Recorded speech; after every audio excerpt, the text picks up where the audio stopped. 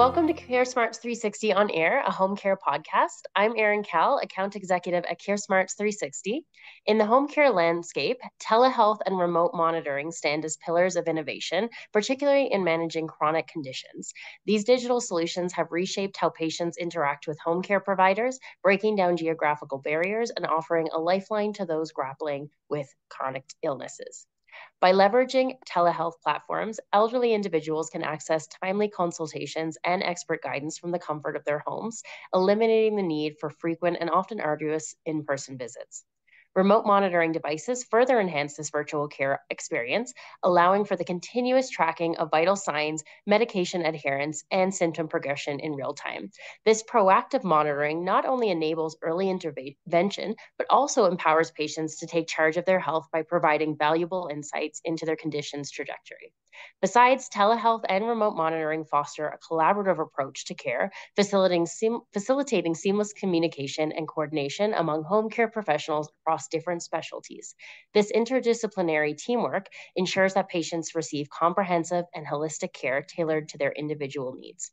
Today, we have Ken Sternfeld on the podcast, the founder of the Association of Concierge Service Providers, which comprise pharmacists, PharmDs, and pharmacy students who work directly with patients via telehealth to deliver value-based services at the point of care. Welcome to CareSmarts 360 on Air, Ken. Well, thank you, Erin. It's a pleasure to be here. And I love your assessment and your positioning on telehealth because it is a new standard of care. And I'm happy to be here to share our insights and our vision for that. We're so happy to have you. I'll jump right into the first question that we have for you. How do you believe telehealth and remote monitoring can address the unique challenges faced by individuals with chronic conditions, particularly in terms of improving access to care, enhancing disease management, and ultimately promoting a better quality of life?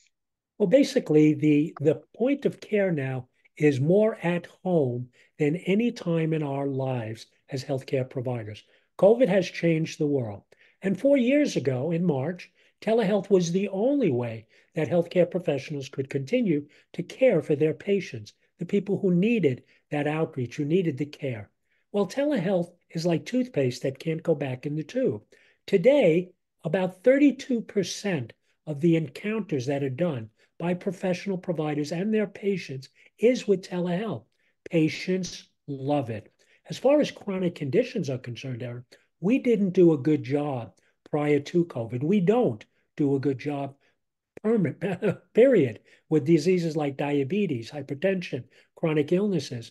Those people need the care now more than ever. They've survived COVID. We must be proactive. We must be preventative.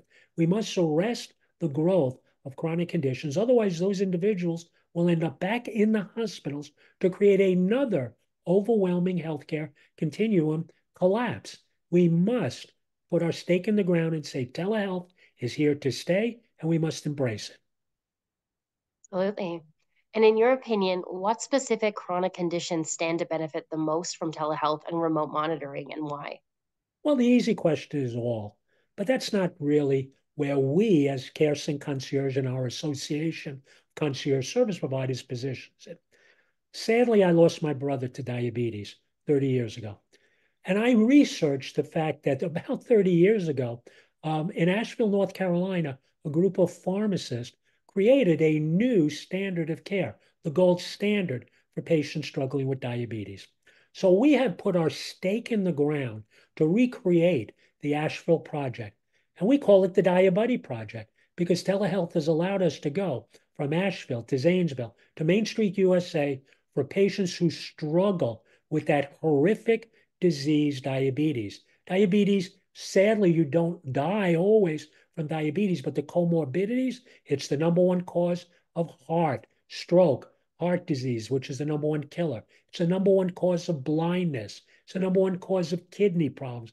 It's the number one cause of a horrific life, but it can be self-managed and it can be treated. So we are actively promoting the advancements in self-management, education, empowering patients with telehealth to lead a better quality of life as they struggle with diabetes. And what are some key challenges home care providers face when implementing telehealth and remote monitoring for chronic conditions? And how can these obstacles be overcome? It's time. Every healthcare provider has a desire in his or her clinical passion, their why they became a healthcare provider is to help patients. But the healthcare system doesn't give us the time. It's numbers driven, it's metric driven, and it becomes a tsunami of just tasks as opposed to looking at the patient and saying, I need to be there with you, not just for 8 minutes, which is the average of what a healthcare provider spends with a patient in an office, but what happens when that patient is home? That's when they're challenged in between visits. That's why chronic care management was introduced by Medicare in 2015 as a way to bridge the gap between appointments. Things happen in life between the appointment. So it's time, Erin. And we have created a continuum, a platform, the ability to spend the time and make the time. We don't fill any prescriptions as pharmacists. We'll let CVS, Walgreens, the corner drugstore, and Jeff Bezos one day from the moon on Whole Foods dispense it. We need to marry medication to education, support, to inspire those individuals to make lifestyle modifications, diet, exercise, mindfulness, sleep.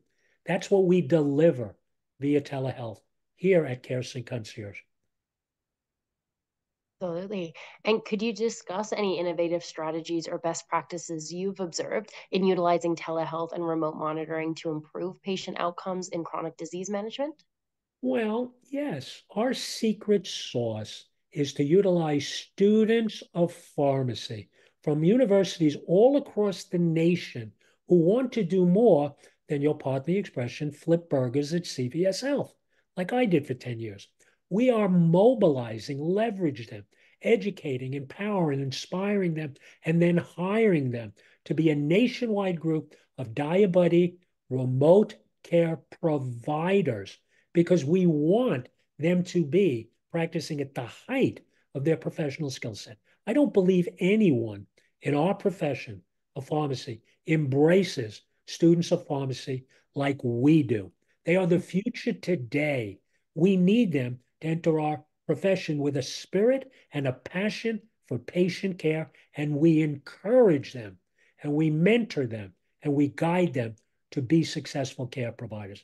That's innovation of people. It's not AI. All of the technologies only work when people who care about the patient utilize those technologies. Mhm. And my last question for you, Ken, looking forward, what developments or advancements do you anticipate in telehealth and remote monitoring technology, and how might they impact the future of chronic condition care? Well, the beauty is Medicare, the granddaddy of them all, recognizes the need, because they can't handle these chronic patients, the need to empower healthcare providers to do more remote monitoring. It started in 2015 with one single billing code, the CPT 99490 for CCM, and it evolved to RPM. It increased it for remote physiological monitoring to get the statistics, the data for weight, blood pressure, heart, blood glucose.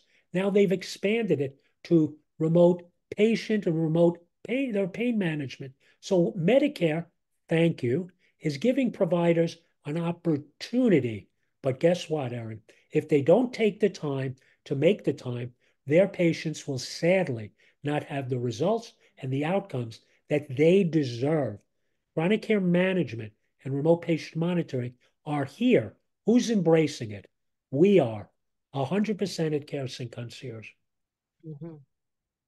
Thank you, Ken, so much for sharing these great insights. I'm sure the audience got deep insights into how home care has been revolutionized by telehealth and remote monitoring, specifically in reducing the symptoms of chronic conditions. And to you, my wonderful audience, thank you for tuning in. Until the next episode, this is Erin Cal signing off.